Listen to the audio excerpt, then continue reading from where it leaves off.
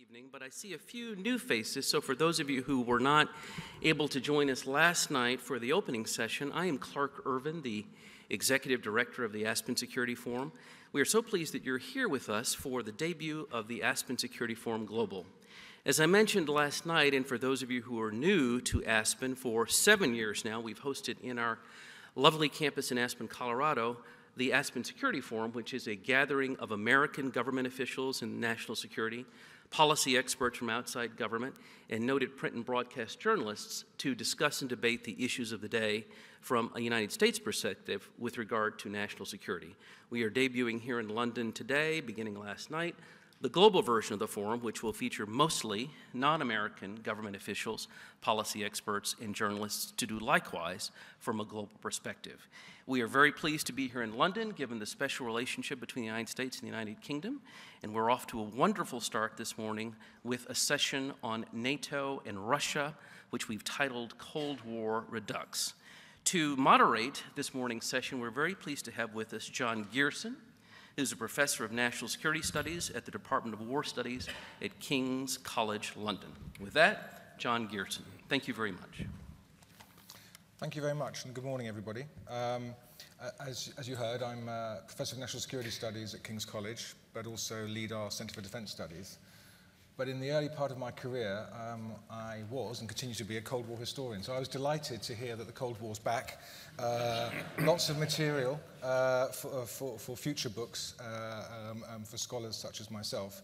And in trying to unpick this question, I'm delighted that we have my colleague from King's College, Sam Greene, the head of our Russia Institute, Roderic, Lyne, former ambassador to Russia, the United Kingdom, and Ambassador Lute, the US ambassador to NATO at the moment, who's described as a warrior diplomat in the write-up here. It was not my description.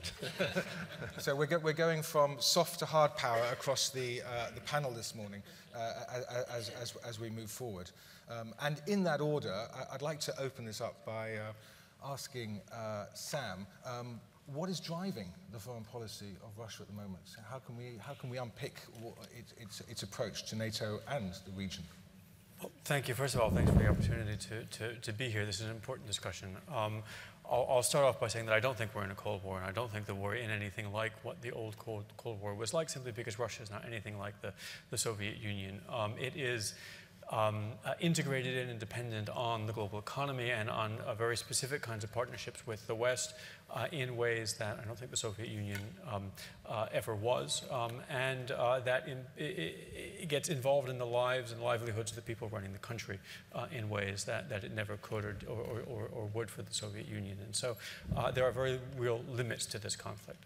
But I think that what we're seeing is actually finally recognition on this side of the dividing line, right, that the relationship between Europe and Russia in particular is geopolitical. We always understood that the relationship between Russia and the US was geopolitical. It was talking about missiles and defense and things like that. But when we're talking about the relationship with Europe, Europe wanted to see things in non-zero-sum terms. Europe doesn't think about itself in geopolitical terms. It thinks about this great integrationist project of trade and free movement of capital and people and things like that. And what Russia had been saying for a long time was that, in fact, this was at least as much of a threat to it as NATO expansion. And so we've seen Russia go to war over a trade treaty. I don't think that that means that Russia is going to make a habit out of going to war over trade treaties, but it has proved a point and demonstrated that it will defend a line. So the question is, why is that line so important? And I think it comes down to fundamentally the way that Russia is governed.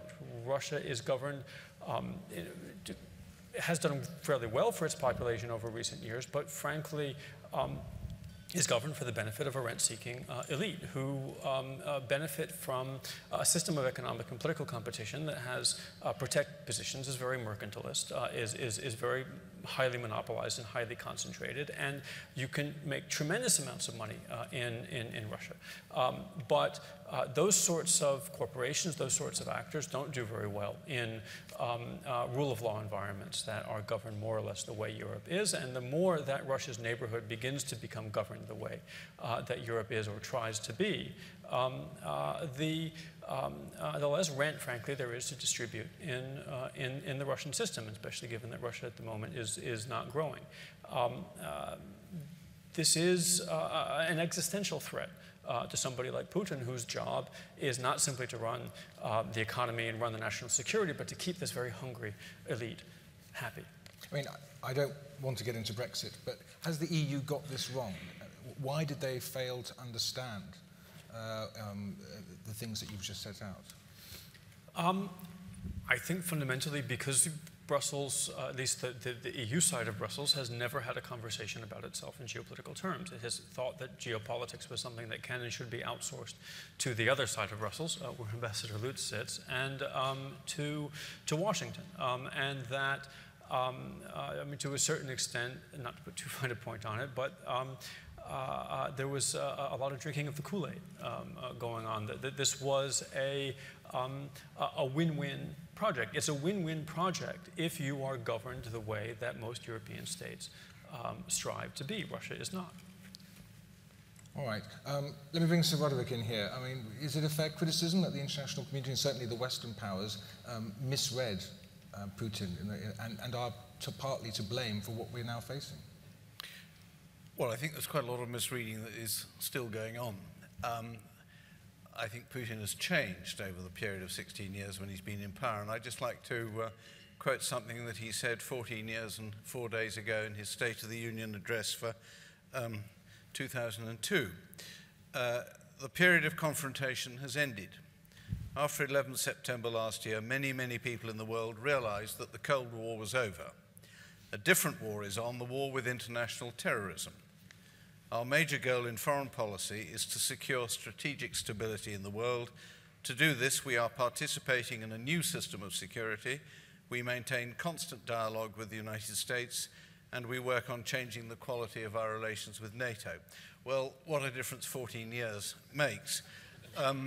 I completely agree with Sam. We're not in Cold War redux because the Soviet Union doesn't exist. We need a different paradigm for addressing Russia.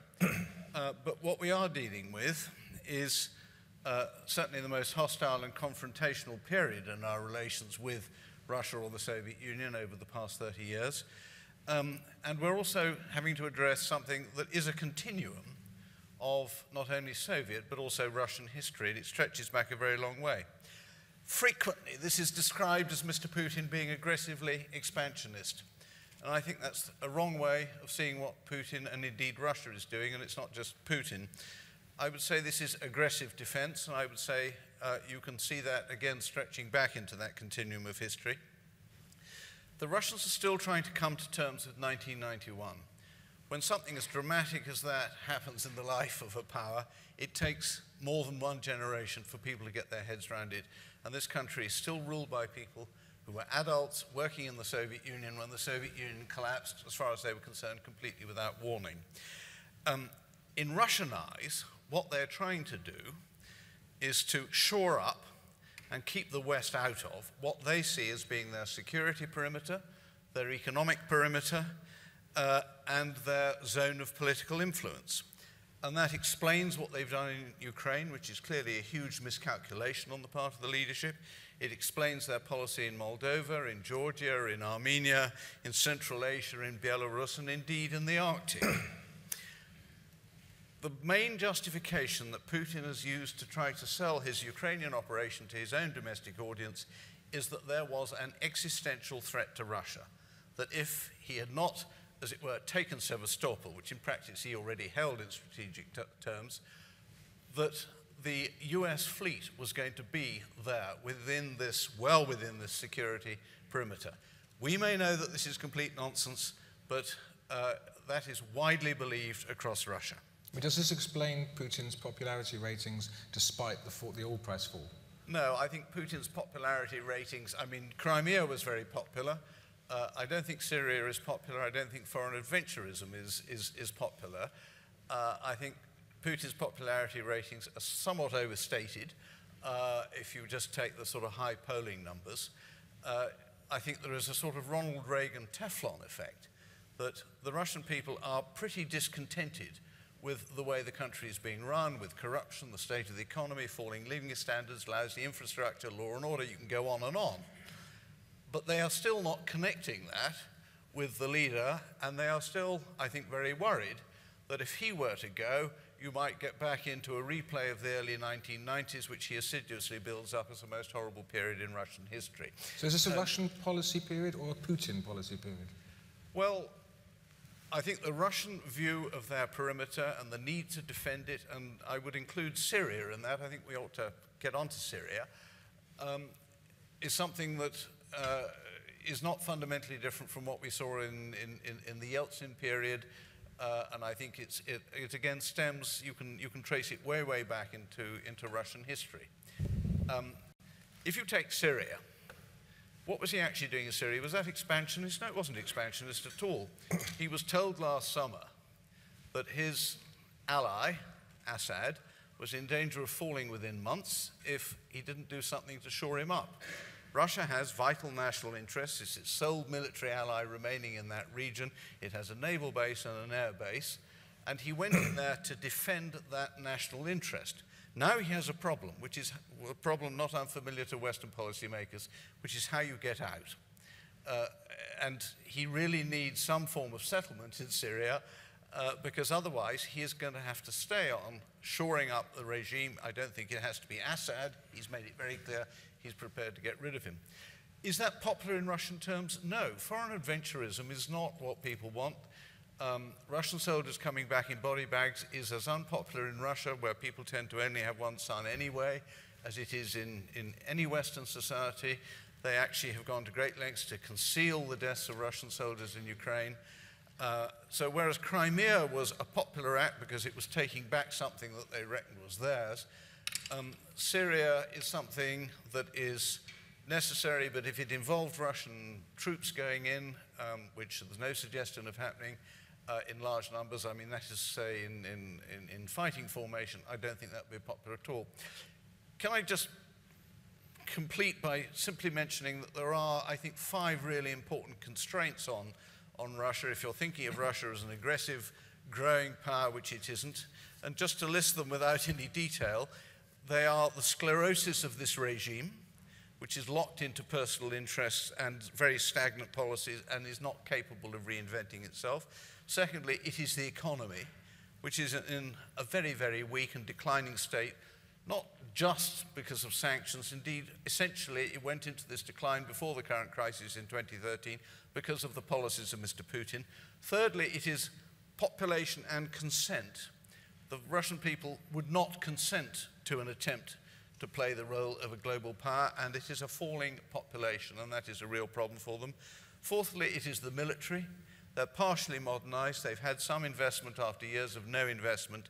They can achieve an effect against weak opposition. This is Douglas's territory, but they are not, I think, capable of projecting power at long range around the globe. And fifthly, and far from the least important, there is China. China is a constraint on Russia.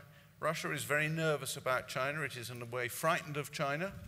And one of the things that Putin has done that is very unpopular with the Russian elite is to put Russia in hock to China. It is to strike a series of deals from a position of weakness, very much to the advantage of the Chinese. And I think that is a real constraint as well. Between Russia and how global conflict be managed. So no, I don't think that it leads to a major change in the way that Russia functions. Okay, thanks very much. Mr. Lute, I mean, I was pointed about the EU. I've got to ask the same question of NATO. I mean, has NATO got some hard lessons to learn from the last few years? Or is this essentially a case of managing Russia?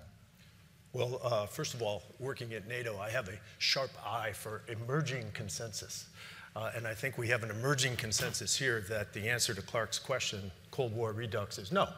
And that, I think, certainly is the view at NATO.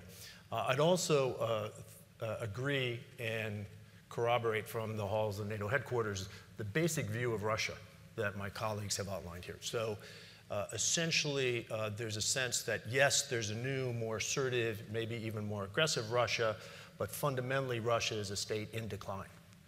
And we have conversations in NATO headquarters about states in decline and arrive at 2 fundamental models: states in rapid decline which typically lead to chaos and breakdown, and states in gradual decline. And we ask ourselves, which of these two models would we have our nearest, most militarily capable neighbor with thousands of nuclear weapons move along? Obviously, trying to manage Russia's decline seems more attractive than a failed state of that size and magnitude on NATO's border. I do think, to get to your question, I do think NATO is at a fundamental breaking point, or not breaking point, a phase line perhaps, or an inflection point in its long history. So just a couple weeks ago, we passed the 67-year anniversary of the signing of the Washington Treaty. I think that we're in a period today that is only rivaled, it's only paralleled by the period of sort of 1989 to 1991 in terms of a break in continuity and a shift into a completely different pattern for NATO. And obviously, with the end of the Cold War, there's maybe a few other Cold Warriors here in the room. We knew what the first 40 years of NATO looked like. We then went into, after the fall of the Berlin Wall and the dissolution of the Soviet Union, about 25 years of a pattern where we imagined that we had broken the mold of the Cold War and moved into even maybe a strategic partnership with Russia. And now, after that second phase, if you will, I think we're on the verge of another phase line that says, well, we didn't quite get it right in terms of this image of strategic partnership with Russia. There are elements of that made sense. But now it looks more like we're into perhaps an extended period of dealing with Russia's decline, and Russia's failure to reform fundamentally in that 25 years after the Cold War.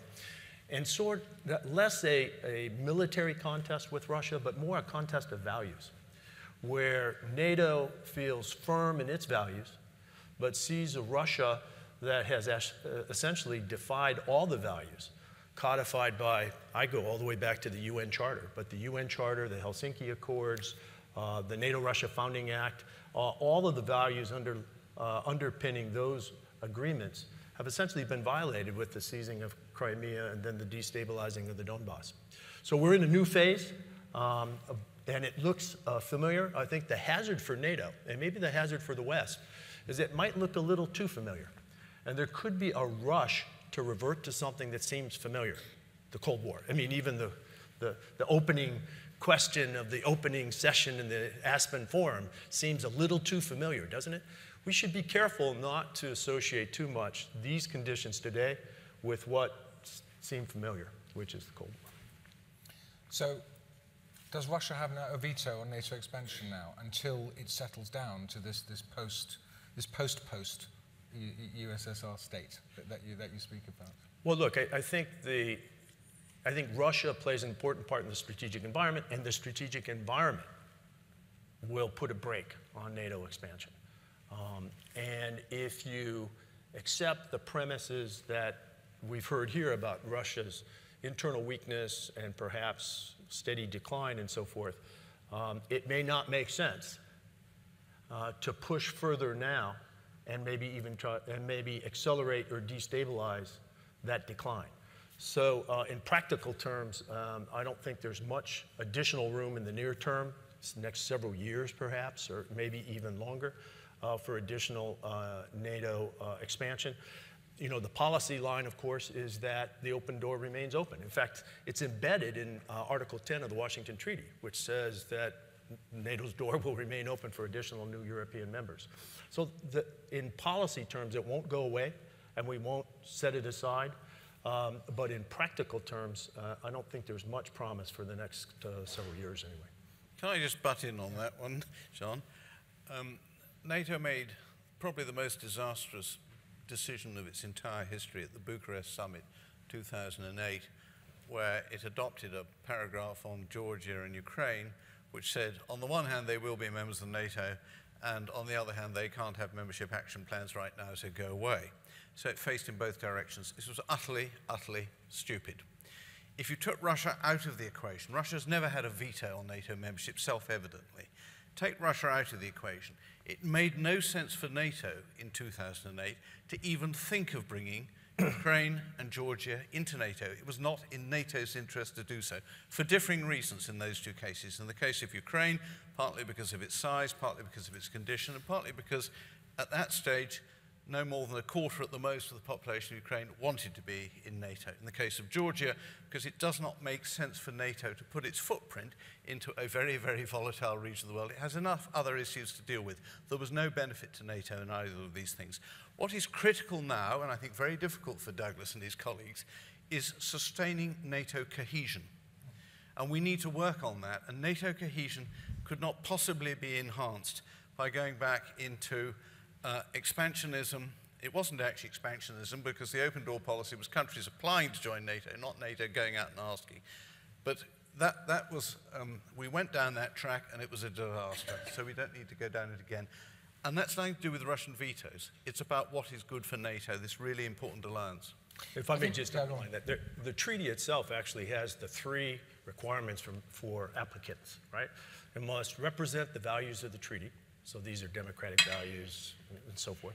They must contribute to the collective defense. So imagine now the string of aspirants. Do they really contribute to collective defense? And then third, it's got to be a decision taken at 28. In other words, it's got to be a consensus decision. So to my colleague's point, there's no way we're going to get consensus anytime in the future, in the near future, on adding sort of Georgia or Ukraine. I think what I was getting at is there not a danger that NATO becomes reactive to Russian actions rather than shaping those actions? You know, the criticism could be that in the crisis that we're still in, you know, we have played catch up very effectively in some respects. But if we're talking about an uncertain view of Russia in the coming years as it settles, what is the way that NATO can actually take control of the situation? Well, fundamentally, NATO is a defensive alliance, so that puts it in the reaction mode.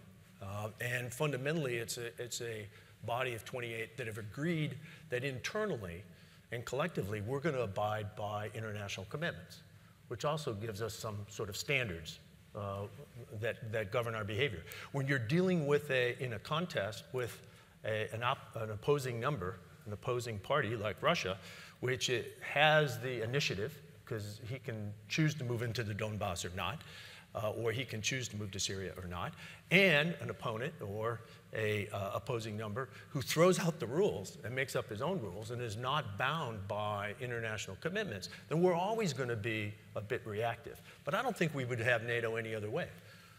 Okay. Before I open this up to the floor, one last question for the whole panel. Russia, the West, and ISIL, partner or participants? I mean, how do you see the relationship developing, not just about Syria, but what used to be called the global war on terrorism, the counter-ISIL campaign? It reminds me of the consul. Everyone looks at the United States. Sorry. Look, there are a number of, even under Putin, and even given his aggressive actions over the last years, there have remained a number of policy portfolios where we have found ways to cooperate. So, I mean, fundamentally, I suppose the premier example is the Iran nuclear accord. That would not have happened if Russia had not been part of that. Assad would have his full arsenal of chemical weapons today if we had not cooperated with Russia and done away with those.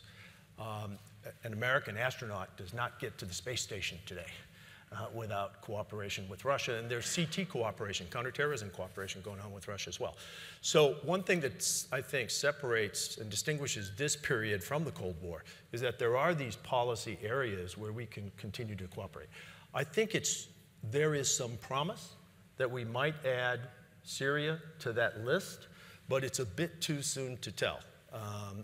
I think what we'll really be telling is if Russia first of all, shifts the weight of its military effort onto ISIS and away from the Assad opposition forces, and that's a mixed picture right now. But not long ago, something like 90% of the Russian strikes were against Assad opposition parties. So that'll be important to watch. The second thing is, how do they play a constructive role in the political process? By bringing Assad and the regime figures, and importantly, Iran and Hezbollah and the other members of this sort of counter-ISIL coalition, if you're still with me, right? Can they bring that group of players to the political table? And I think that's just too soon to tell. If I can, Sorry. I'm just going to say, on this issue, as on, I think, all other issues, we should have a transactional relationship with Russia. We should work together where it is in our interest to do so, where those interests overlap. I think what happened over Iran nuclear was quite a good example of that. The problem that we have with terrorism is not that we're all against terrorism, because self-evidently we are, and they don't like ISIL any more than we do. It's a question of how you do it, and Douglas was rightly talking earlier about the gulf in values and the fact that they do not have any respect, this current regime in Russia, for the rule of law, be it domestic law, international humanitarian law, or whatever. And if you look at the example of Chechnya, we were in no sense in favor of the Chechen secessionists who were using terrorism to try to secede from Russia. But the way in which the Putin regime waged its war against Chechnya, and indeed this is a continuing conflict that goes on in the Caucasus now, was completely unacceptable to us because it was in grotesque breach of international humanitarian law. So we could not align with it. Putin just wanted us to say, we're all against terrorism, so you guys back me in Chechnya, and was furious when we didn't, and then accused us of backing the other side. So the how question is important too and has to be factored in. But if I may, I think also the who question is important, because there's this question of who's a terrorist and who's not a terrorist. So I mean, there's a definitional problem, there's an operational problem, because we do have forces in Syria operating in close proximity to one another, and then there's the deeper question of values and basis of. I mean, that's a problem within NATO as well. It can be, yeah, that's right. I mean, if you look at our Turkish ally, for example, we don't have common definition of who's a terrorist and who's not a terrorist in that example either.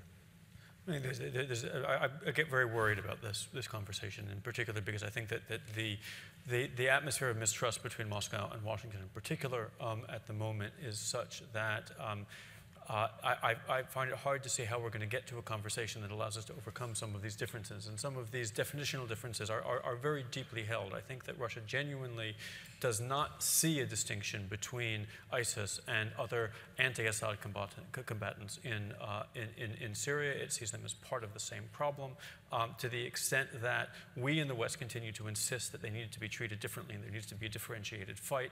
I think they begin to see us very much as part of the problem. They certainly see Turkey very much as part of the problem.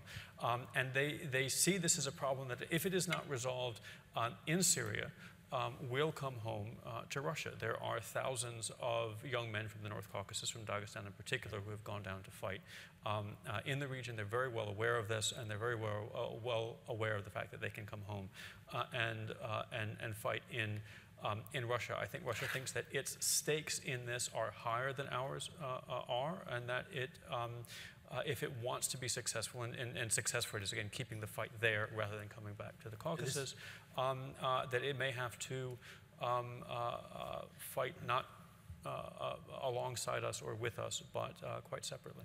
This is a really important point that is often missed, and that is that Russia has the largest number of Sunni foreign fighters of any Western European state that have moved from Russia into the fight in Syria and Iraq, joined ISIS, and I don't think we've yet seen the beginning of the return on that phenomenon, as we have perhaps in Paris and Brussels and so forth. But they have the largest number. They're Sunnis. The Russians in the Syria campaign are aligned against the Sunnis, and I think there's a big issue there with one of the 8 branches of ISIS, one of the geographical 8 branches of ISIS being in the North Caucasus. All right, I'd like to open it up to the floor now, and we don't want to get too cozy, especially if you've got some thing to raise with the panel where you may have a different perspective. If you could identify yourself when you ask a question. So.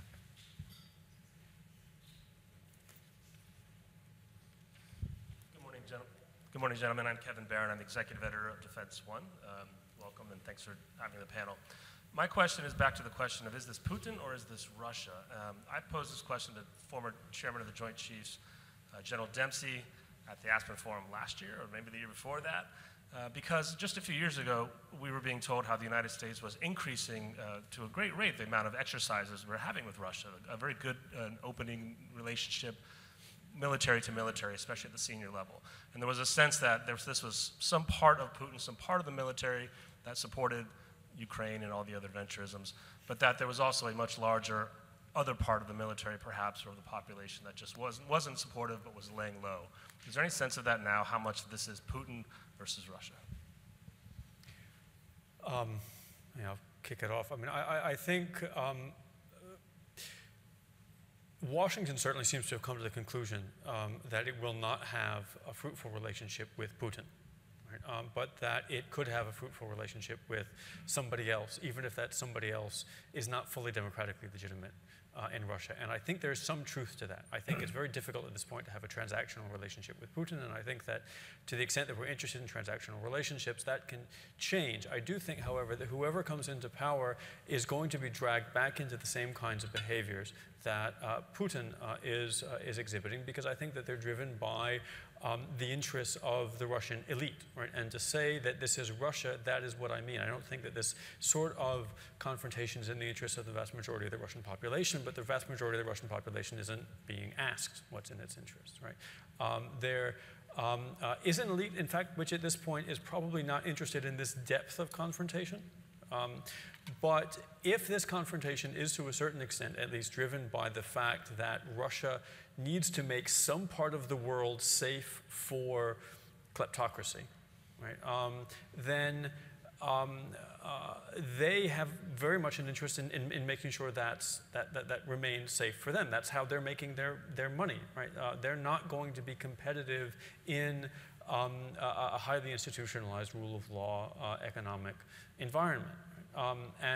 So they do need to keep Russia governed more or less the way it is, and to the extent that EU expansion is a threat to that, even through things like association agreements, puts pressure on them to change the way they do business domestically, they're going to want a leader in the Kremlin who's going to stand up for their interests. I mean, I agree. I think my colleagues have made a persuasive argument that it's the underlying conditions in Russia that have resulted in Putin being in power. And I think, therefore, even if Putin were to pass from the scene, those same underlying conditions would largely dominate a successor regime. So we may be in for a long haul here. If you buy the premise that Russia is fundamentally a state in decline, and that over the last 25 years it essentially took a pass on an opportunity to reform its economy, its politics, and so forth. We don't turn around those factors quickly. So my guess is that we're in for the long haul here. I don't think it did take a pass on the opportunity to reform for 25 years. From 1988 until 2003, end of maybe 2004, Russia was on a broadly convergent course with the West. It was in a broadly reforming, modernizing mode. A huge amount was done in Putin's first term, both in terms of domestic reform and restructuring, and in terms of rebuilding very close, increasingly close relations with the West. We tend to forget that. He's been on a different course since 2004. I think Putin has articulated and manipulated very skillfully popular feelings in Russia. So to that extent, I think he does represent a large body of opinion there. He leads and represents a very powerful conservative constituency within the Russian elite, obviously heavily dominated by security and military elements, but not only, and self-interested people who have made gigantic amounts of money. But this is not the only faction within the elite. In the 1990s, there was a liberal modernizing element that actually is still represented within Putin's regime, but doesn't have a lot of traction. But if you look at the governor of the central bank, the Ministry of Economic Development and Trade, some of the deputy prime ministers and so on, there are still some liberal modernizers within the system. Beyond that, in the Russian intelligentsia and the business elite, there are people who would want a very different sort of Russia. And Dmitry Medvedev wrote an article last September at great length in which he articulated the case for this. He's not capable of leading it, he's too weak a figure. He didn't even write the article, actually, he signed it. Interestingly enough, it was seen by Putin before it was published, and among other things, it called for a radically improved relationship with the West, not least in order to get more Western investment into Russia. I think what's going to happen is that I don't think Putin is capable of changing. We're going to have to wait this one out, if you like. he is leading the country downwards. He is leading it towards increasingly difficult territory. This regime will eventually end in failure. I think then there'll be a rather messy period, but I think at that point there is a serious chance that they will decide to revert to the course that they were on from 88 to 2003 and try to modernize the country, which has considerable potential in terms of human resource, brain, as well as wealth, to become a much more modernized state in their own interests. We may have to wait a long time for that to happen. Remember that Robert Mugabe is still running Zimbabwe down, and he's still in power. There is sadly a sort of Mugabe thesis over Russia, in which case it may be a very long game. Okay, I'm not sure if I want to go down that comparative route, but just to close this topic off, Putin, strategist or tactician? You talked about skill, how skillful he can be. Is he strategic or tactical, essentially? Well, I'll take a first stab at that. I think he's an opportunist. I think he's more a tactician than he is a strategist. I mean, if he were a strategist, I mean, at least by sort of Western strategic logic, right? Why would you do something that, so for example, in Ukraine, that unites Ukrainians as they've never been united before? Or why would you seize Crimea when you already had the base there and it was really not under threat, but doing so puts you under sanctions for an indefinite period of time and essentially casts you as the renegade in the international order? Why would you take steps along the periphery of NATO to unite NATO in a way that, quite frankly, I didn't expect when I went there? I now take great credit for the solidarity in NATO, but it was actually Vladimir Putin that solidified NATO in a very helpful way. And why would you take steps that unite the European Union and the United States in a sanction regime at a time when your economy is already under stress? So there's some strategic illogic here that doesn't, I think, point to sort of a grand strategic plan. His strategic objective is to retain power for himself and his associates, for the 200 people or so in an assortment of clans who underpin him and whom he leads. He is a very skilled opportunist and can move fast and flexibly and keeps people in doubt all the time as to what his next move is going to be. Even people in Russia simply do not know. The decision-making is very much centered in himself. If he was a strategist, he would not have ignored the advice from people very close to him, like Alexei Kudrin, 12 years ago, that the way that he was shifting Russian domestic policy-making, economic and indeed wider than economic in terms of restructuring, was going to lead Russia into a new period of stagnation, which Russia has been in since 2013. The projected growth rates for Russia, when it comes out of its current recession, are only in the region of about 1.5% of GDP, which is not enough to achieve the objective that Putin articulated when he came into power of catching up with the more advanced nations of the world. So in terms of Russia's social and economic development, quite apart from its external position, Putin has not pursued any kind of coherent or sensible strategy.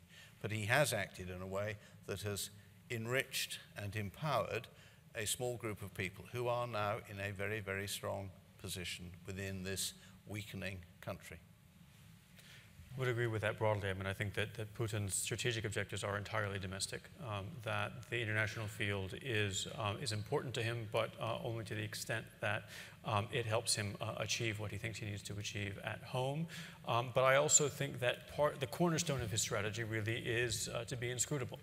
The minute that his strategy becomes legible and transparent, people, whether domestically or overseas, can begin to outmaneuver him, can begin to plan for responses, right? And because of all the reasons that the ambassadors have both mentioned, for which Russia is not institutionally strong, is not conventionally powerful, Putin has to maintain his power and the power of his elite by managing, creating, manufacturing, and manipulating uncertainty. And that's something that he does extremely well, again, both domestically and internationally. Thanks very much. We started a bit late. I'll take time for one last question. Thank you. Richard Barrett from Sufan Group. I just wondered if you could say a little bit more about the Russian spat with Turkey and the likely trajectory of that and the extent to which that's a bilateral issue or an issue that involves NATO more broadly. Thank you. Well, from NATO's perspective, it's a NATO issue, obviously, because Turkey's one of the 28. In fact, it's probably, as you imagine the alliance geographically, perhaps is the one of the 28 under most duress right now. It borders Syria and Iraq, the 1,500-kilometer border, essentially with ISIS. And then, of course, it has all its own internal domestic struggles as well, most prominently from the Turkish perspective against having to do with their internal Kurdish challenge. So from our perspective, this is very much features Turkey as a frontline state. I think what has really changed over the last months as Russia has begun military operations right up against the Turkish and sometimes across the Turkish border with Syria. It has illuminated that the challenge to NATO with Russia is not only a Baltic, Polish, sort of eastern flank, Black Sea flank challenge, but it's also a challenge in NATO's southeast corner. So it's both. I mean, Turkey is, obviously this is a NATO challenge, but there are bilateral dimensions, Turkish-Russian bilateral dimensions of the problem that really complicate it. Of course, the two are linked, right? Because an attack on one is an attack on all. So one of the things we're doing carefully in concert with our Turkish allies is to make sure that Turkey tries to retain its position as bear with me, the responsible, predictable player along that border when it faces Russia and Russian forces in particular that don't tend to play by the rules and therefore are quite unpredictable and potentially very destabilizing. And this all came to a head in one vignette with the downing of the Russian airplane several months ago. So it is perhaps the most delicate 1,500 kilometers of the NATO periphery. Thanks very much. Our time's up. On your behalf, I'd like to thank the panel for a really interesting session, and if you join me in showing your appreciation too. Thank you.